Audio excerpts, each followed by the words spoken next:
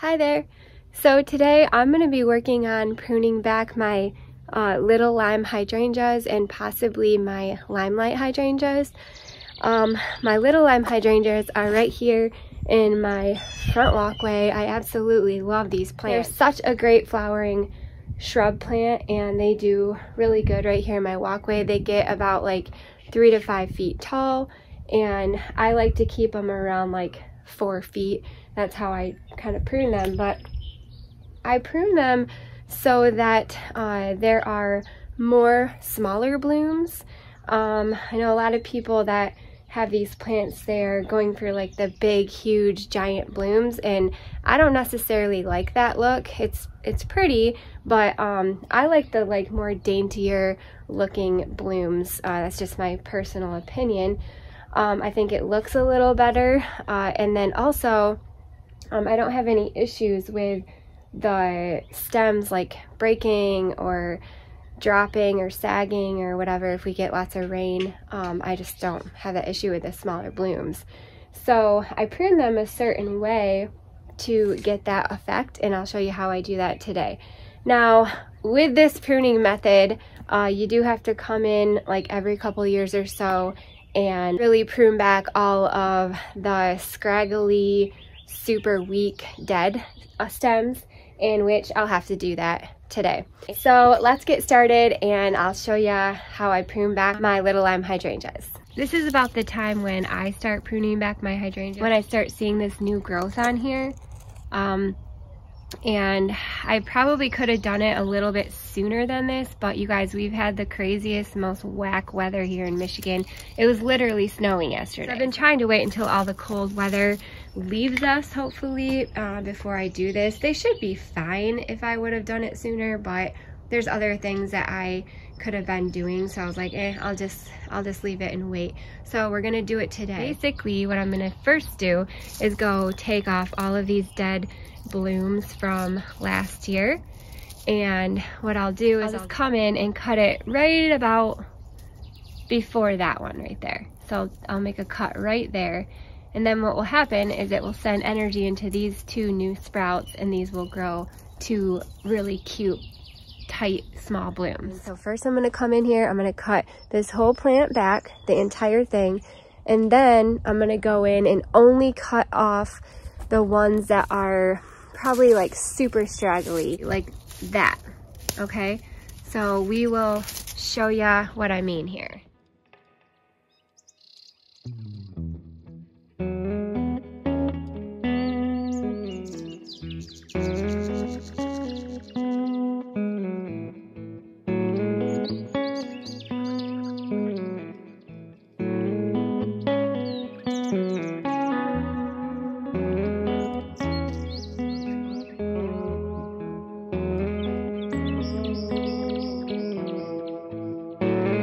Down by, I don't know, about a third.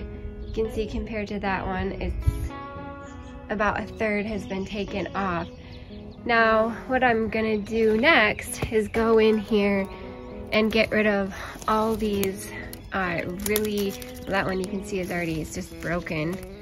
I'm gonna go in here and cut off all these like dead, you know, that one's obviously dead. It didn't make it to the winter. So I'm gonna come in here and, you know, clip that back. Let's see, whatever else I see is dead, like all these little tiny ones, I'll cut all this off. I'll just be coming in here and cutting all these little tiny scraggling ones that are in here. I'll follow it down to the bottom there and cut it at the base. So then what that's gonna leave me with is a bunch of littler stems that are gonna produce more blooms for me that will just be a little bit smaller instead of less large blooms that are gonna make the stems fall over if we get any sort of wind or rain. So yes, right now I'm gonna work on going in and cutting back all of the really super straggly ones that really aren't really doing much for the plant.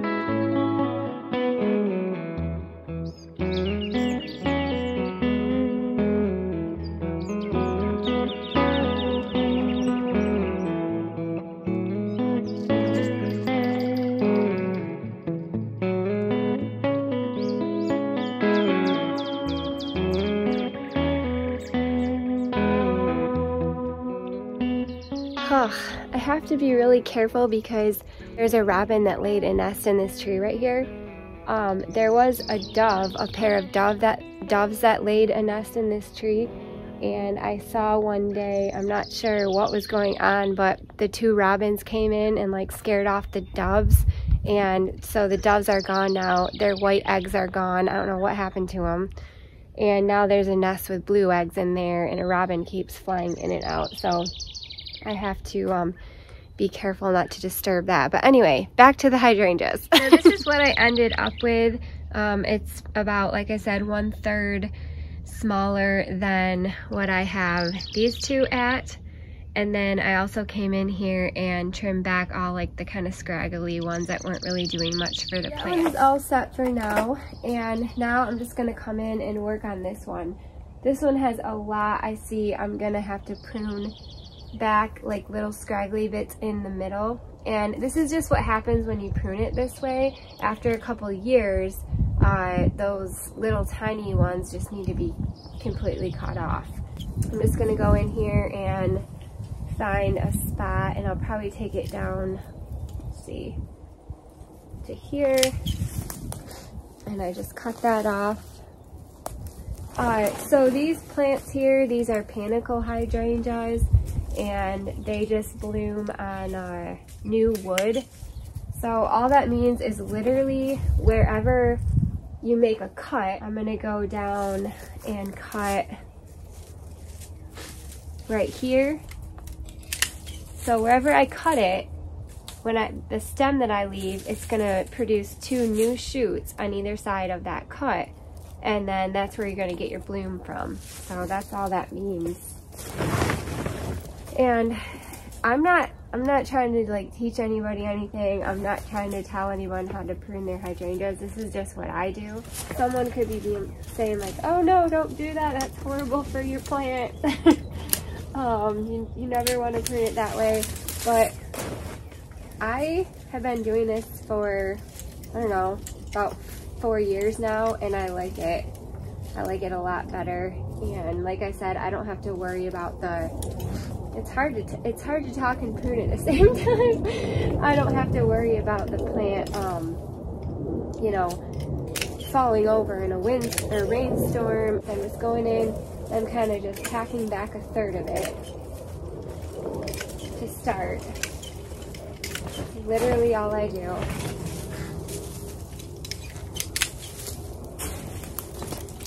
And then we'll go in and get a more precise trim on it, get rid of all the scragglies.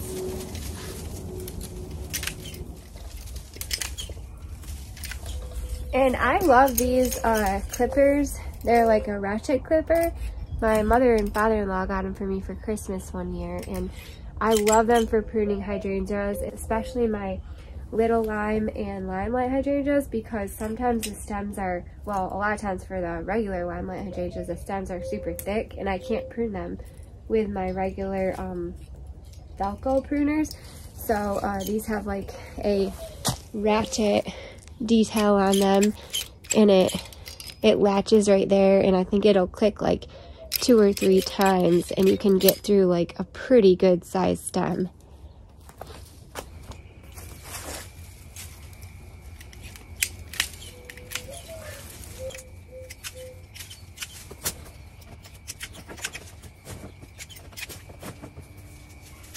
Yeah, I'm just going through and doing just a rough cut just to take the plant down by about 1/3 of its size that it is right now.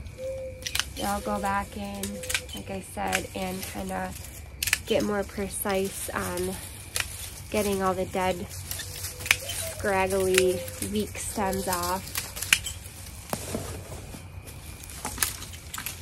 And you really can't hurt these plants. I first started pruning this, I pruned it way back by about like 2/3, and it came back just fine. And you can prune it anytime, really. You could prune it in the fall or the spring, because since it blooms on the new wood, you're not sacrificing any blooms that would be, you know, setting for the springtime.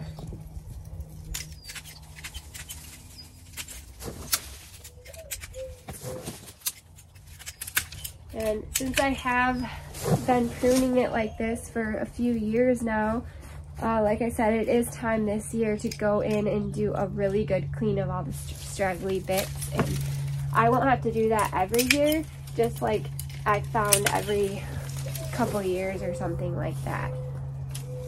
Alright, so that's about, you know, that's a nice good trim there. So now, like I said, I'm going to go in here and find all the spots that are dead and just hack those back. The stems that really aren't doing much, take it all the way back to the bottom if I need to. And that will give the plant a little bit more air to grow.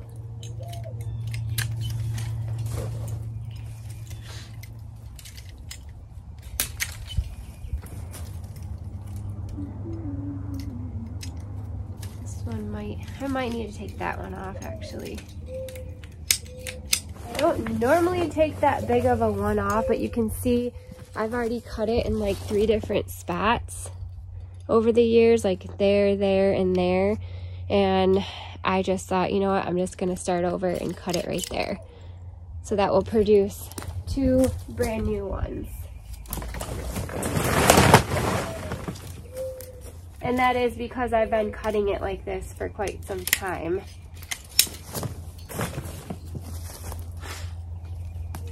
Like I said, I'm not a professional or anything like that. I like to kind of push the envelope with things, and I like to, you know, read about the plant and see what it requires, and then I like to test it out for myself and see what works for me in my garden. And this has been working for me for the last several years, so we'll see.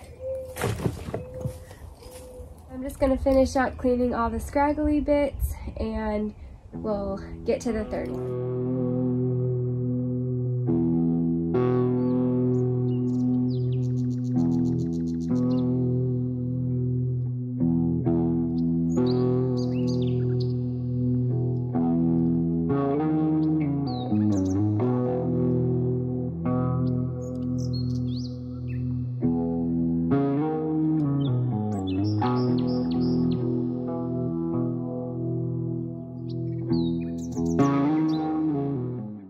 Ended up cutting these back a lot more than I usually would. That's just because for this last several years I've been pruning basically each individual branch, and so that has created a lot of skinny, weak stems that I did have to this year come in and hack back completely. So hopefully next year I won't have to do that. But anyway, I thought this is pretty cool. This plant right here kind of threw out a runner or reseeded another Little Lime Hydrangea. I've never had that happen on a panicle hydrangea before, but I'll show you. I dug it up. It was right next to it, and it's got its own little root system on it and everything. It's its own little plant. So I'm gonna prune this up and plant it somewhere, I don't know, in my garden. But I think I'm gonna leave it in its spot for right now until I find another spot for it. But I thought that was pretty neat. It kind of grew right here next to the plant, so I'm gonna put it back in this hole. We'll cover it back up. I'll try to remember that it's here and go plant it somewhere else. One more thing I want to show you. It looks like there may be a cane borer in my plant. They basically have wintered over in some of the canes and some of the stems, and I need to cut those back ASAP just because I don't want it to keep going down to the root, the base of the plant, and kill off even more. So I'm going to show you what I mean by that. Right here you can see there's black in the middle of there. So I'm basically just going to keep cutting back until I see a healthy stem. Okay, you can still see it's black in there, so I'm actually going to cut this whole thing back, and it's still bad. So I'm going to keep going down the stem until I can find how far this cane borer ate through my stalk here. And if I have to go all the way down, you know, it's just what I'm gonna have to do.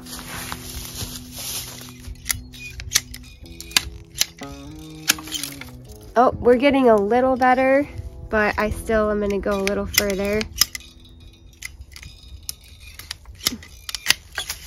Nope.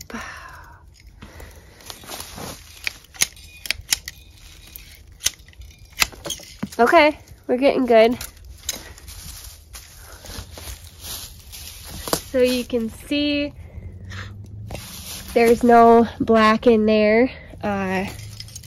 And this was the last one I cut. So the bug, he went through there, but it's still pretty good.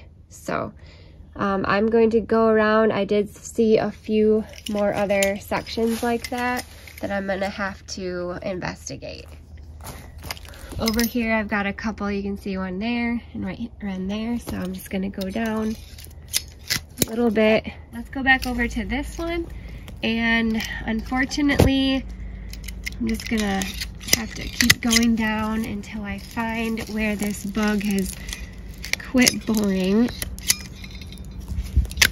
Still not good there, so I really don't want to have to cut that stem off, but I'm probably gonna have to. I have to come down even further because this one is infected here.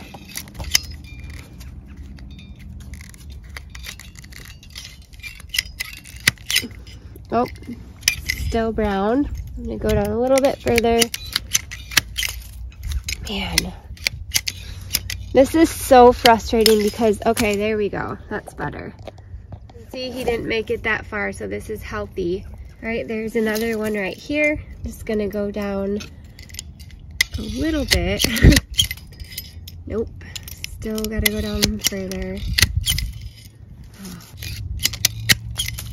All right, so you can see that is just fine. There's the evidence of the cane borer, and I cut it down a little bit more, and there's the healthy growth, so we're good to go on that one. This is frustrating because you don't really know that this is happening until you get in and see it after it's already, you know, done. It's literally on the inside and you can't see it until you cut it and you're like, holy crap. So it's very important to investigate, and unfortunately you have to cut down all the way to where you see, you know, the good growth, the healthy growth in there, and then you're good to go. Well, oh, there's always something going on in the garden. I wasn't expecting that. I wasn't expecting to run into that cane borer damage that I did, and as I was getting into each plant, there was a lot more that I found that I didn't see originally, and so I ended up having to cut each plant back pretty severely, and a lot more severely than I normally do. So we'll see how it goes. I'm not too concerned about it. These plants are very, very hardy, strong, sturdy plants, and they pretty much can take anything you throw at them. The only thing that I might have to forfeit this year is a lot of blooms. I ended up having to go down so far on a lot of the stalks that I went past like the bloom set that was already put out on the stem. And so the plant should be fine. Like I said, the roots are fine, the plant is fine, but this year I just might not have as many blooms as I normally would. So it'll just take it like a full season to kind of rejuvenate and bounce back from the pruning job I just did on it. But it's kind of ironic. I came on here to show you how little I pruned my plant so that I can get tons of small blooms on it, and then I ended up just hacking it back more than like a normal person probably would because of the damage. But I had to get that damage out of there, because if you don't go back, you know, until you find where the black is gone, then it can go all the way down into the root of your plant and it can kill your entire plant. So I am glad for that. But anyway, I think that sometimes in the garden, when these kinds of things happen, it's important to stay positive and just chalk it up to a great opportunity to learn something new. you know. I've never ran into this before. I've never had this issue before in any of my plants, in my roses, my hydrangeas, any sort of shrub that has a woody stem. I've never seen this before. So now I know how to identify it for future. Now that I've seen it, I can kind of try to be aware of it, and I can totally, when I go over and do my limelight hydrangeas, I can make sure I'm looking out for that as well and trying to get it before it gets as bad as these little limes were. So anyway, thank you guys so much for watching, and I hope that this video was, I don't know, informative, I guess, or maybe it makes you feel like you're not alone out there if you're dealing with the same issues. You got a friend in me. But anyway, thank you guys so much for watching. I really do truly appreciate it, and it's going to be a great spring and a wonderful summer. So we'll see you soon. Bye.